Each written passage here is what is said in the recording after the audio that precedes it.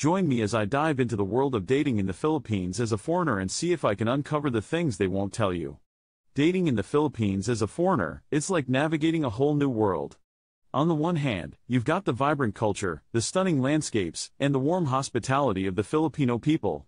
On the other hand, you've got cultural differences, language barriers, and a bunch of unspoken rules that can make it tough to find that special someone. Today, I want to peel back the layers and give you a real insider's perspective on what it's like to date in the Philippines as a foreigner. When you're a foreigner in the Philippines, you've got a target on your back.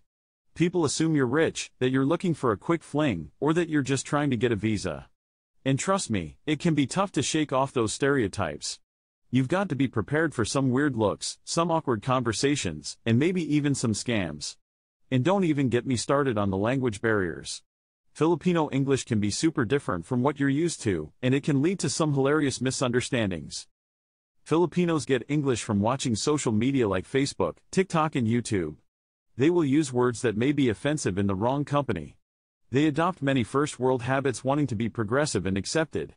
One of the strangest things I saw in the stores was soap that would lighten your skin. But the biggest challenge of all?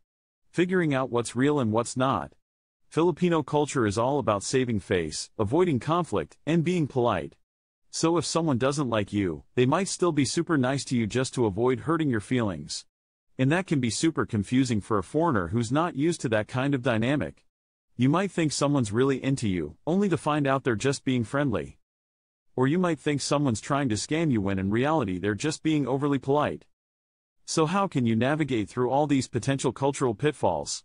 The key is to educate yourself and be aware of the differences. Take the time to learn about Filipino culture and customs, and don't be afraid to ask questions or clarify things if you're unsure. Building relationships with locals who can give you insider tips and advice can also be extremely helpful. Another important aspect is understanding the concept of saving face in Filipino culture. This means that people will often try to avoid confrontation or embarrassment, even at the cost of honesty. So if a local tells you something that seems too good to be true, or promises something that seems impossible, And then there's the whole concept of haya, that's Filipino for shyness or modesty. It's a cultural thing where people are too shy to express their true feelings, especially when it comes to romance. So even if someone's really into you, they might not show it. That can be tough for a foreigner who's used to more direct communication. On top of all that, you've also got cultural differences when it comes to relationships. In the Philippines, family is everything, so you might find yourself meeting the parents on the second date.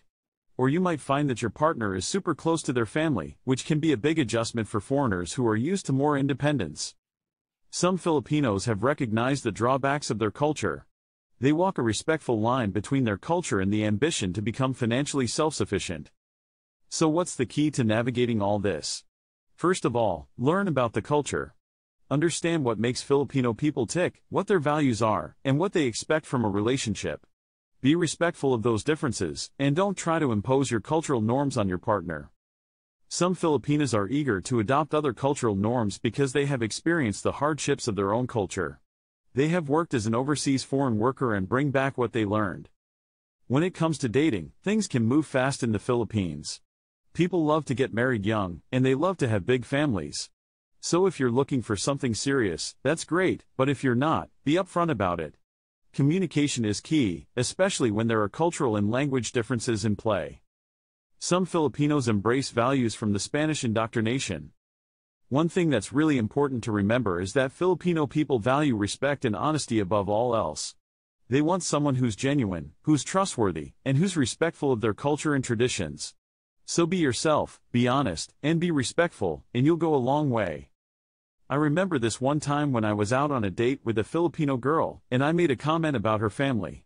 I didn't mean to offend her, but I didn't realize that family is such a sensitive topic in the Philippines.